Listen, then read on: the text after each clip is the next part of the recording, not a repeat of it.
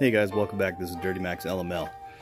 This is my 2016 Chevy 3500 BDS 6.5 inch lift on 35 inch tires. Well, as you guys know, this thing did go to the body shop. This thing's filthy right now. We went camping right after I got it back, but I can't tell you how happy I am to get this thing back.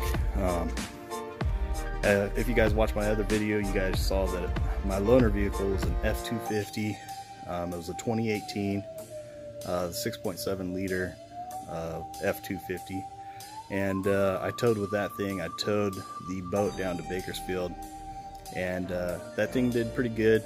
The transmission felt pretty darn good. Gas mileage was okay, but I gotta tell you, as soon as I sat back in this truck, wow, I missed my baby. And this thing just rides so much smoother than that Ford did. That was one of the things that kind of shocked me, was the front end of that Ford truck bounces around quite a bit. Once I jumped back into here, I realized how smooth the front end really feels. I missed it, but as you can tell, the dent is gone.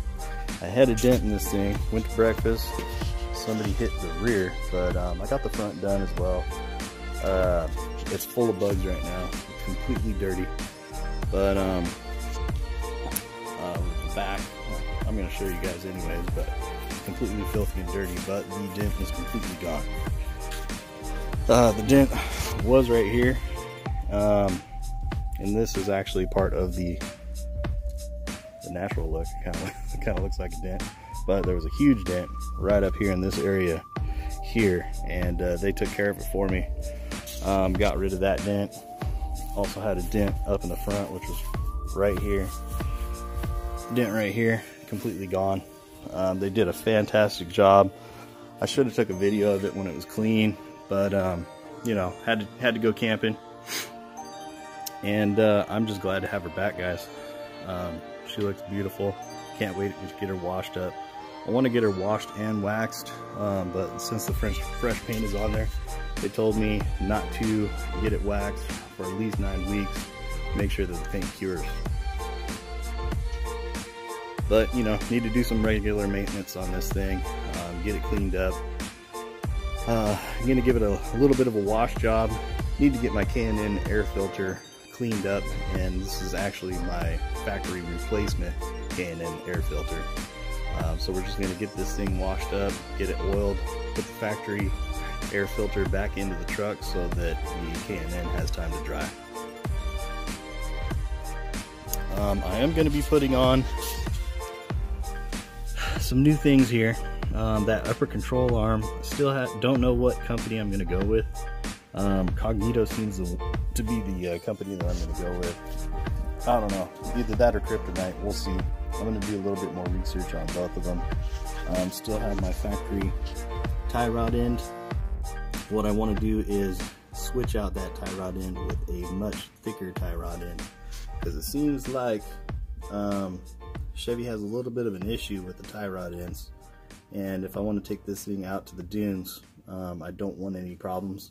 Seems like this area right here seems to be where some of these tie rod ends are breaking right there. So we're going to eliminate that problem, make sure that it doesn't happen to me, and preventative maintenance, man. And these tires are just holding up great. I don't get a lot of miles out of these tires. These are the BFG AT2s.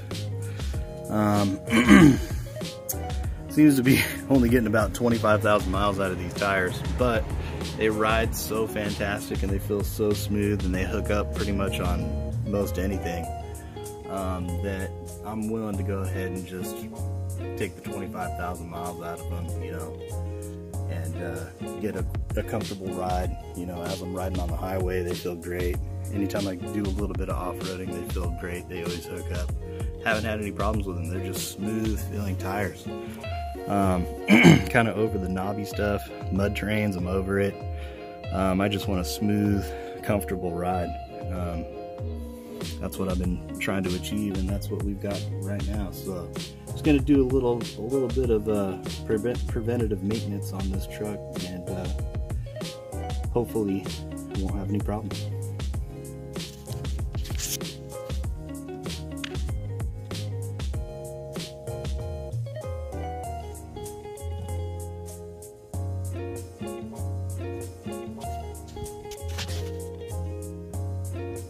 And that's right, baby.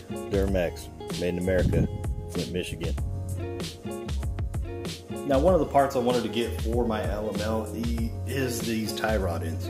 Now, the tie rod ends that are on the truck that I have right now are pretty small and pretty dinky. And I have heard through a buddy of mine, he's a Ford owner, that he noticed a problem with the tie rod ends breaking in the front end. Well, I went on YouTube, checked it out.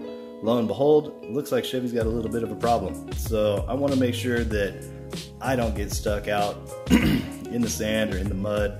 So I'm going to upgrade these tie rod ends, and I'm about to show you these ones right now. Alright, so we're going to open up this box and find out what these things look like. I have not opened this box up yet, as you can tell.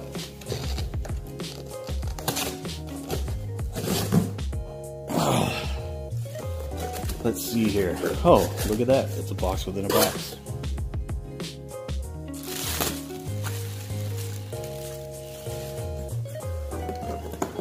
Aha. Oh my God. These things are heavy.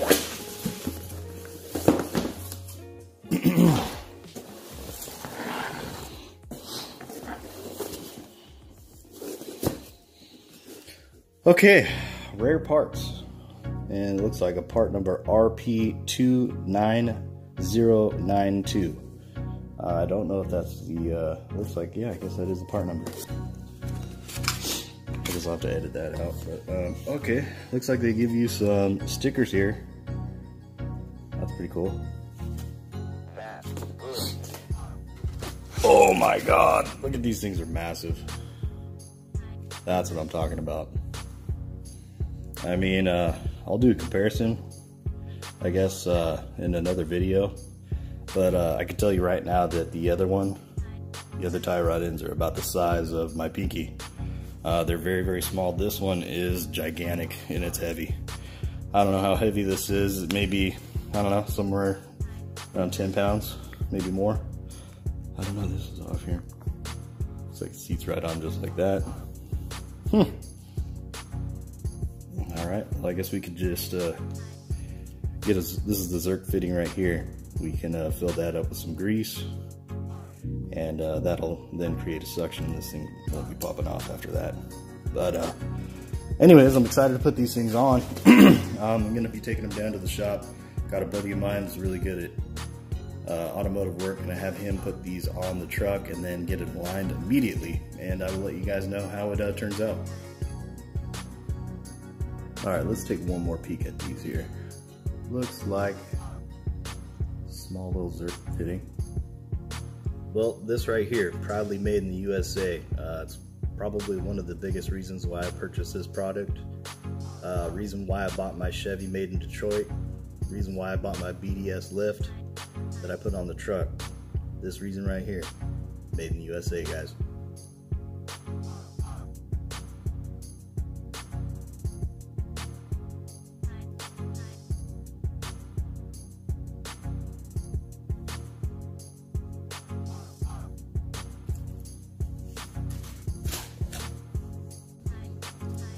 Well, alright guys, there it is. Here is the comparison. This right here is the tie rod end, the original. And as you can see, it's really small. And this thing is just massive compared to it. So, yeah, this is definitely going to be an upgrade.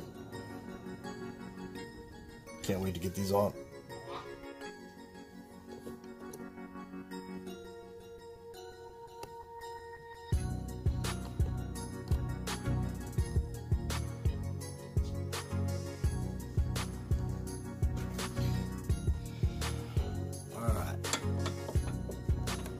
We need to change out this air filter. We have a K&N air filter on here, and this is a cleanable air filter.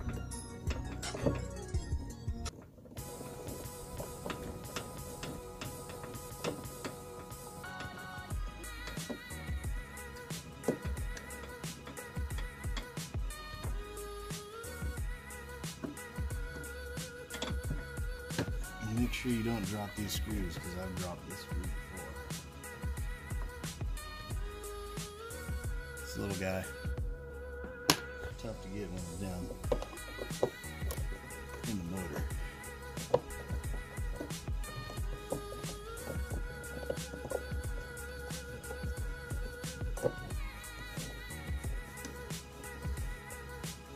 And I quit using a drill on here because for some reason these little screws seem to strip out really easy. So let's do a screwdriver by hand.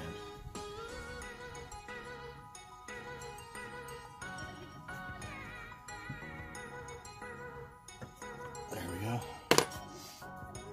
Okay, so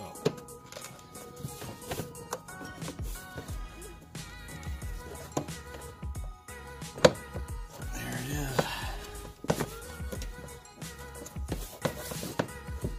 I don't think it'd make it any more difficult to get in there. I'm gonna pull this bottom out.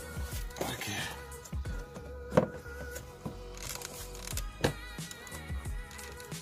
There we go. There it is.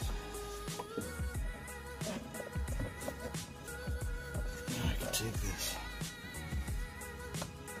oiled filter out.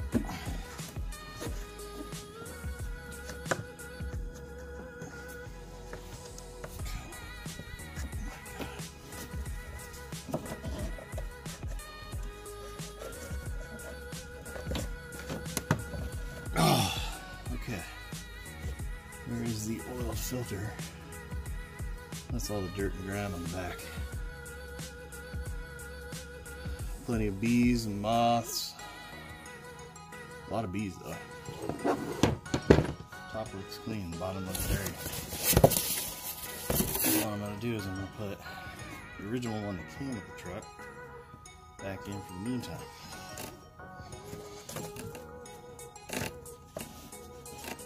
Until I can get this baby cleaned and completely dry. So you do not want to put that thing back in wet. It'll ruin your mass airflow sensor.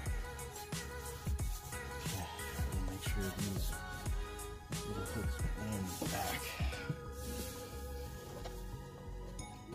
Yep, and I can feel them. There. When you lift up on the bottom, you'll get separation as well if it's not put in correctly.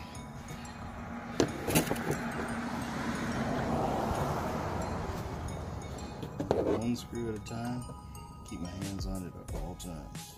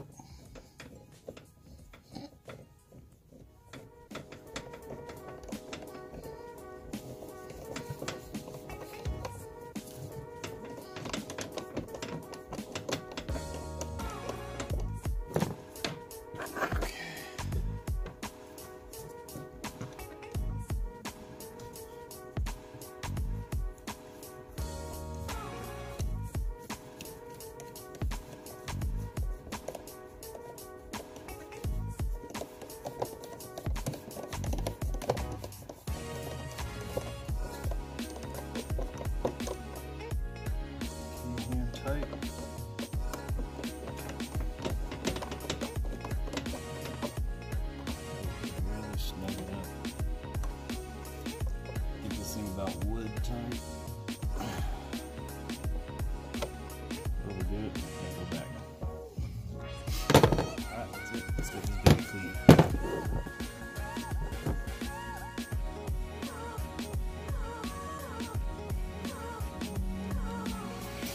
Okay.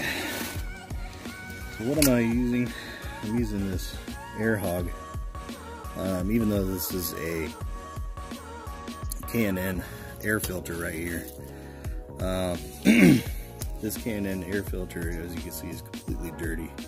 But what I'm going to do is I'm going to hit it with this cleaner, and this is just like a really concentrated soap. This stuff is all about the same. This is also some oil right here. If you got it, use it. Once I run out of this stuff, of course I'll be getting the K&N. But let's get this thing sprayed down and I use quite a bit. This stuff works really well. I just spray it on there, let it soak in for a little bit, and then once it's soaked in really nicely, then I'll spray it down, spray it off, and it's pretty amazing how this thing will actually clean up really, really well. This thing will look brand new by the time we're done with it. But you want to make sure that you clean your air filter all the time, especially these cleanable ones. Do it about once a month. Depending on how much you drive. If you don't drive that much, you know. But I clean this thing at least about once a month. And because remember, you're doing this to get more air. And by not cleaning it, you could actually be getting less air into your motor. So it can help you or it could hurt you.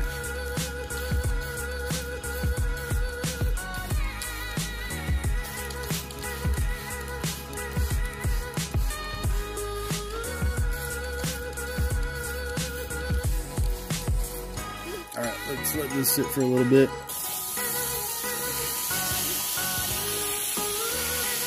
Oh yeah. A lot of dirt's coming off.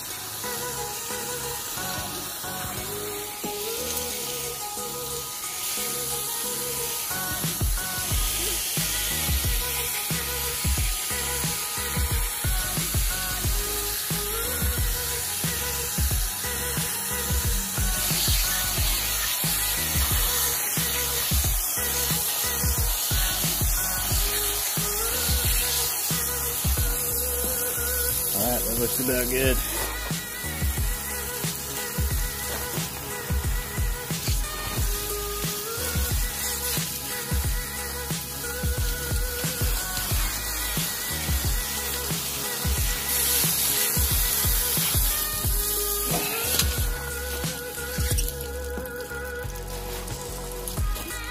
Alright, this thing came out really, really clean. I'm going to let this dry for about a day. Put it in the sunlight for a little bit, and then once it's dry, we're going to put the oil on it, and then we'll put it back in the truck, just like that. Alright, let's oil this thing up. We have some air filter oil from Air Hog.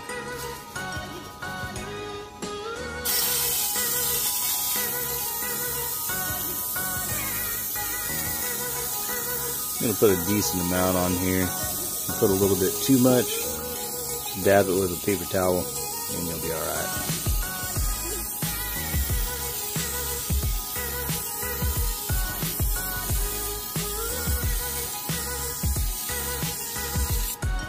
Let's flip it over.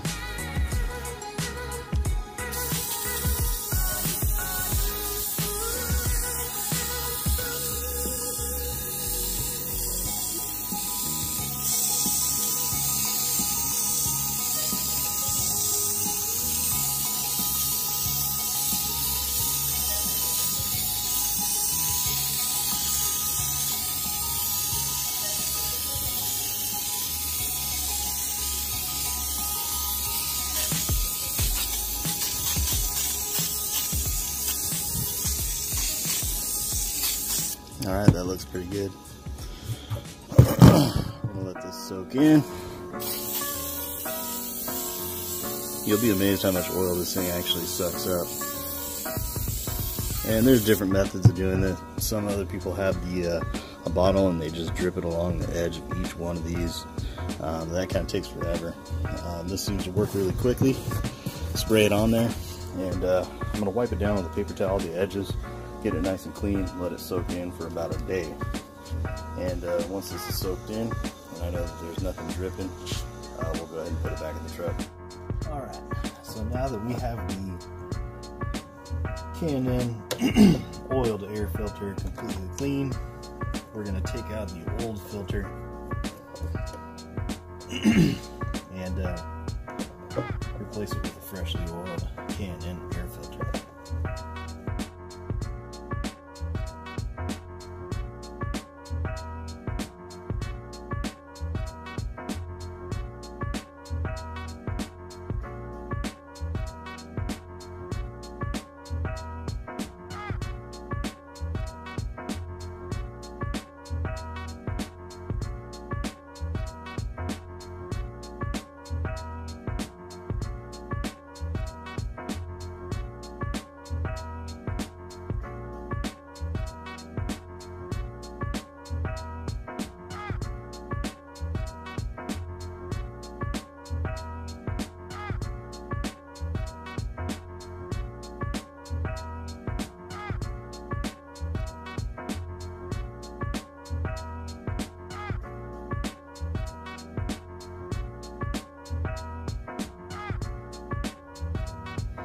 want to definitely make sure you hold on to these screws, because I've dropped these a couple times and trying to get these things back out of this engine bay.